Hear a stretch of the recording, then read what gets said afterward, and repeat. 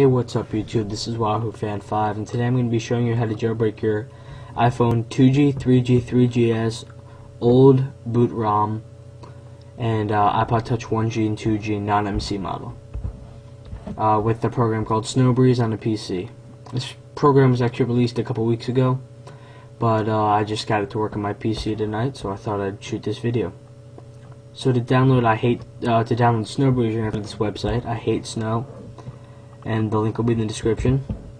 And you just click download, and it'll bring you to a site, and it'll just say click here to download, and it'll start downloading for you. Then what you're going to have to do to download the firmware, you have to go to this website that's also going to be in the description. This is where I download all my firmwares from, guys. You need to go down to your device, and you need to select, obviously, the 3.1.3 firmware, because this is a 3.1.3 jailbreak. And when you download it, it's going to download as a zip file. You're just going to have to rename the, you're just going to have to delete the .zip file part. And it should already be named .ipsw.zip. Just delete the .zip. So it ends in .ipsw. I always get that confused. Okay.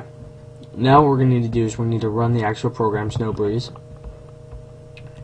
Click this OK. It just means that you can read.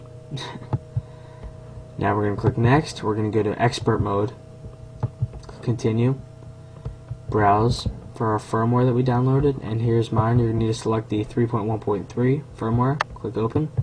It's going to process it.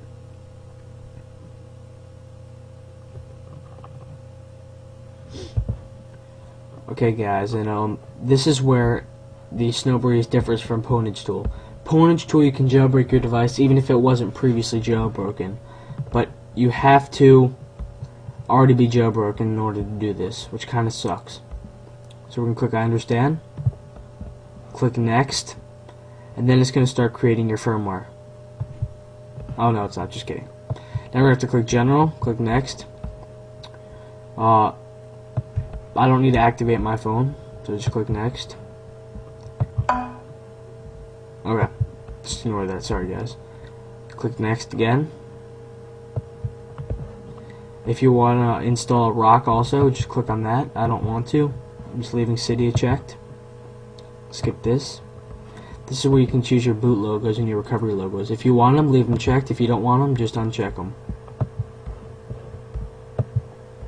Now we're going to click Build IPSW File and click Next.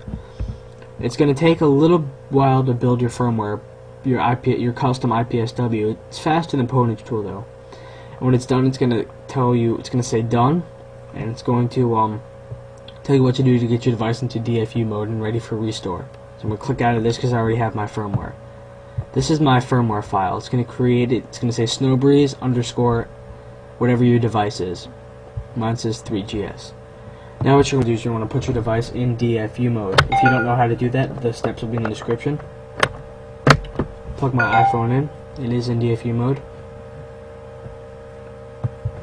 Now what we want to do, since we're on a PC, we want to click Shift and then press the Restore button. And we're going to navigate to where our firmware file is. After that, you're going to click Open, and you're going to let it restore and do its thing.